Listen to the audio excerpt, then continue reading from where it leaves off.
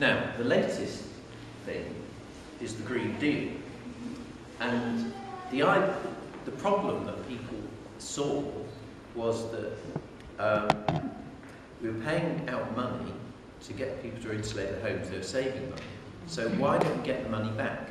And also, if we get people to save money by putting in insulation, they got more money and then go and fly somewhere or do something high carbon. So there's this carbon leakage effect. So the idea of the Green Deal was that you make it effectively free and you capture the savings because that pays for the insulation. Now that's all very well from a theoretical sort of policy wonk perspective, but if you are a customer who's not really interested in insulation, you come along and say, what's the selling point? They say it won't cost you anything, but they don't actually want it in the first place. So that isn't a selling point at all. You've got to have a way of selling something that makes somebody, if you're going to sell it, that makes somebody want it. And now if you look at how they sell toothpaste, they sell you toothpaste on the basis that your breath won't smell and your teeth won't fall out, and they frighten you into thinking if you don't use their product, that's what's going to happen. And they sell you a car on the basis that it makes you look smarter, sexier, and all that status stuff, and they talk complete crap about what cars do and all that sort of thing. It's just lies from start to finish. And they offer everything at 0% interest as well. And we don't do any of that for insulation. So we get misinformation about insulation which is actually unhelpful. We don't get any helpful misinformation about insulation. I'm probably being confused now. It's actually much easier to sell expensive photovoltaic panels or wall cladding at up to 10 grand a time, even to poor people, because when you put the wall cladding on, your home looks good and it feels quieter as well. So that, although it's very expensive, and if you've got PV panel, you can see it on the roof. It's seen as quite a high status thing to have as well. So, and there's even, in some cases, people have come up with inverters, you know, that convert the DC to the AC in flashy colours that are on display. And you can, you know, when you have your friends around for dinner, you can say, well, I've got the orange inverter with the blue flashing light, you know, that sort of thing. So that's for the people who've got some money. But actually, when I was involved more heavily in, we were doing a lot of external wall insulation in former council estates. What we found was we were giving the people who were still council tenants the free external wall cladding. And what we found is the people who bought their own council homes were prepared to pay 6 grand for it because it made the houses look so much nicer, it made them so much more comfortable and quieter. But now, what about the people who aren't so well?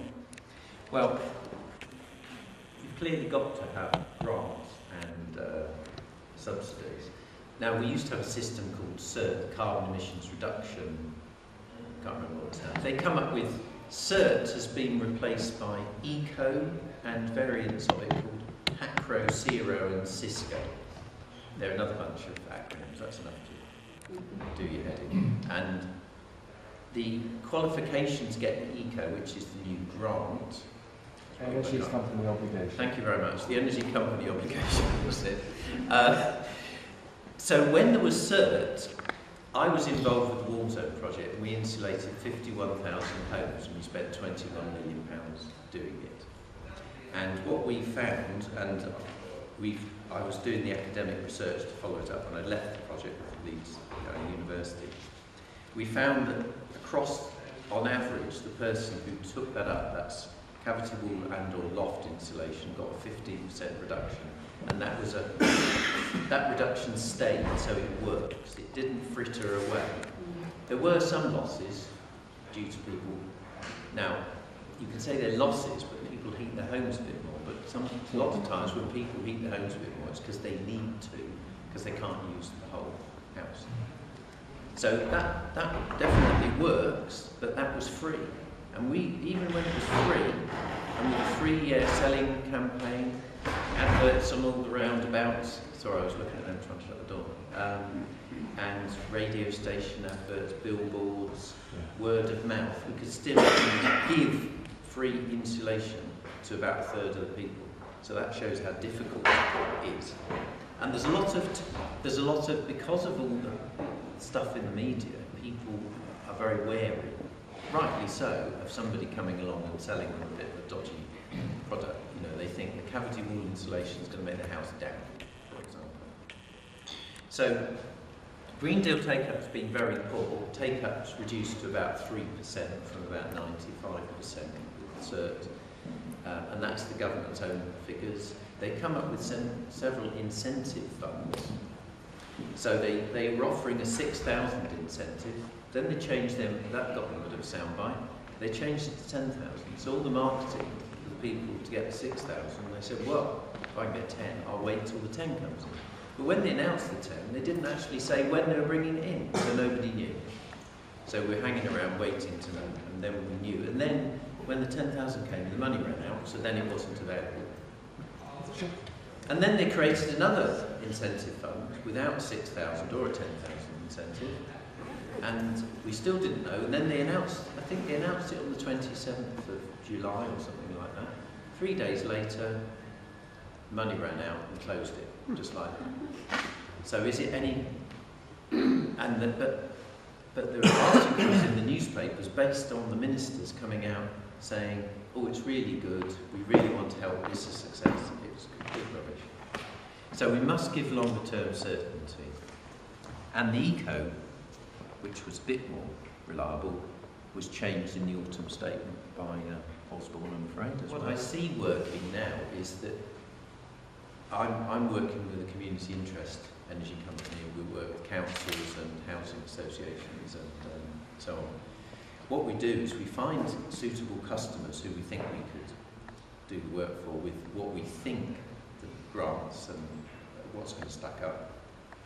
Then we put them on a database, so we're ready to roll. So as soon as the finance comes out, we can use it rather than scrabbling around looking for customers. So that smooths the funding troughs.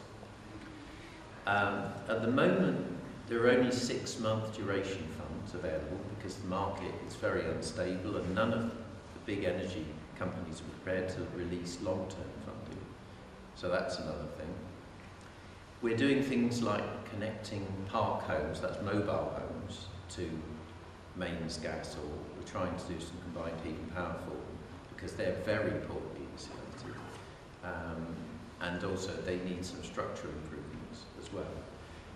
And right now we can still do larger homes for free with cavity and loft insulation because the funding works and we've got funding for that. So that's possible right now.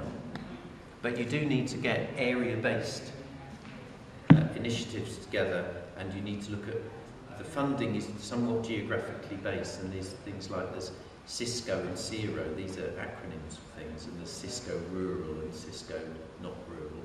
So you have to draw lots of maps to work out who's eligible for what, and if you're a bit poorer or a bit older, you get certain things.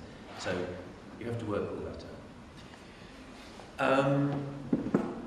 And what we try and do is cross-subsidise when we get, say, 100 homes together from the people who can pay or the people who get more grants to subsidise the people who would get less. So we try and smooth it out.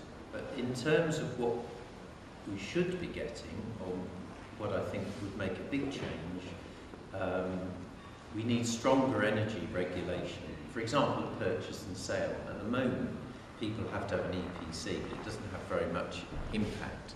In the rented sector, I think the regulations are, because now you can't rent a property unless you bring it up to a certain standard rating. Also, you can't get the feed-in tariff for photovoltaics unless your house is up to a certain level or you get a lower tariff. And I think those sorts of regulation issues, it's like saying your house isn't fit to live in unless you upgrade it to a certain level. A bit like you often have to put more ventilation under the floor or you have to rewire. Well, you should have to do the same for insulation. Yeah, the main thing, I think we need a government that actually gets this issue, and I'm afraid we don't. And I would just say, I think it's my final thing, a bit like the other speakers were saying, we should be spending billions, hundreds of billions on big infrastructure projects which could generate energy, create jobs.